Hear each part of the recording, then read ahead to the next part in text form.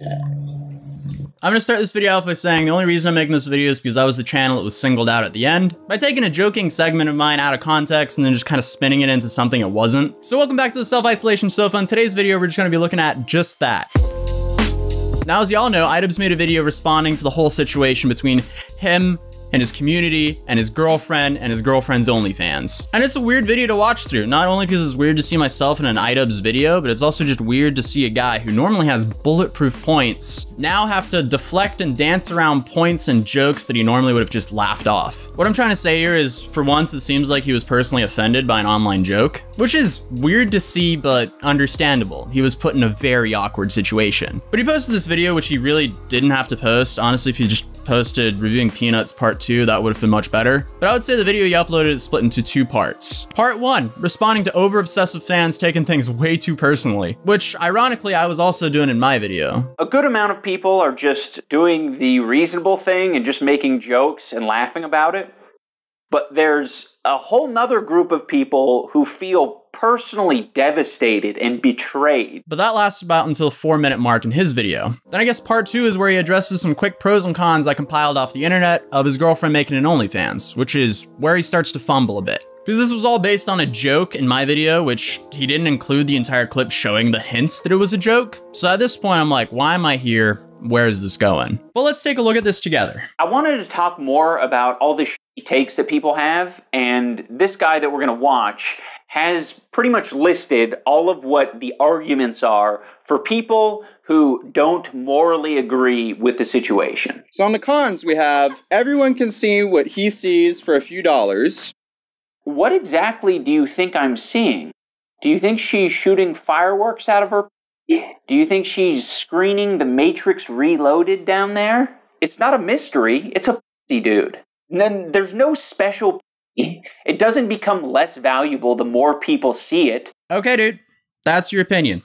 I'll leave that point there. The internet is a forever archive, so there's no, I regret, delete all button. That's not quite there. I don't know why this point is being made. It's sort of like from 2003. By the way, the internet, it's a forever archive. Didn't know if you knew. But when you upload something, it might stick around. This isn't done impulsively. Like, what do you think? Someone's just going to make an OnlyFans just on a whim? Didn't give it any thought. Just thought maybe I'll sell my online and see how it goes. Nah, but if you add the context that your girlfriend didn't even want to have her cleavage out on her Twitch stream, and her making remarks like we're all just one bad stream day away from an OnlyFans career, that heavily insinuates that in her opinion, that's not her ideal job. And now it's there forever. Hence why the point's there. And then future jobs, they might be a little bit harder to come by. I think this is one of the most important opinions to highlight because it really demonstrates a severe lack of real-world experience when you're saying that future jobs are going to be harder to come by because of an OnlyFans account. Like, if you think this affects your standing or your social credibility in getting jobs, you are so sadly mistaken. This one took the cake. I love how idubbbz, who's a commentary channel, decided to put himself on a throne to talk to me, who's another commentary channel, that I have a lack of real-world experience because I said this could affect future jobs. One Google search shows that this point is misleading. And the next point he makes isn't even about me. He just spins it off his previous rant.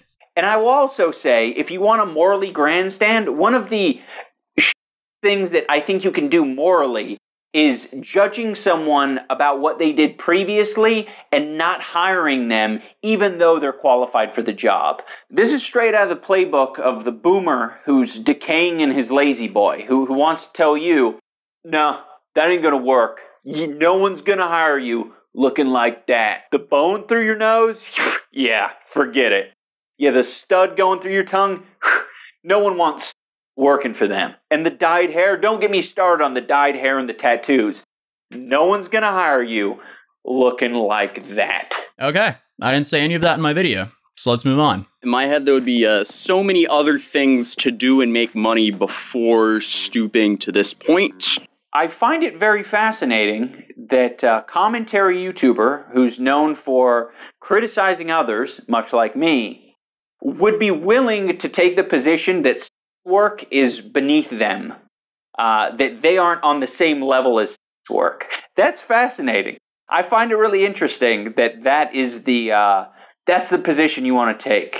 I think that'll age quite nicely. I see how that comment can be seen as disrespectful at first, but if you add the context I previously added, because of what she's been insinuating over the past years is why I use that term. I like how you presented us both as equals here to then put us below your girlfriend. So putting everyone who commentates over recent events and people on the internet below your girlfriend who's selling lewds to your teenage audience is an interesting defense. Normally, YouTubers make brands and products and promote them. You guys are promoting lewds together, which is in your guys' full right to do so, but just don't be upset if people are clowning on you guys on the internet for it. You can add extra money as well, which, I mean, I don't know if it's really needed in that household, considering the dude will pull like 3 million views off of reviewing peanuts, but okay. Sounds like someone's a little bit salty. You do realize that if your partner is making a lot of money and is very wealthy, that doesn't automatically make you feel fulfilled in the relationship or feel like you're contributing enough. Because based on your argument, then I guess Jeff Bezos' son just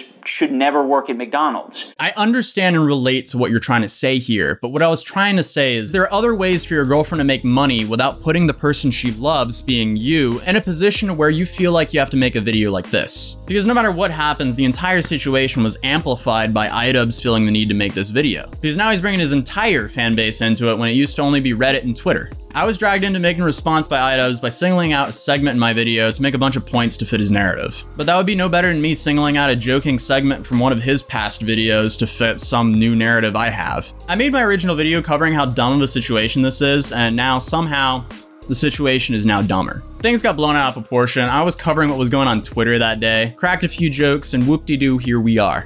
So on that note, I'll see you guys in the next video. Peace.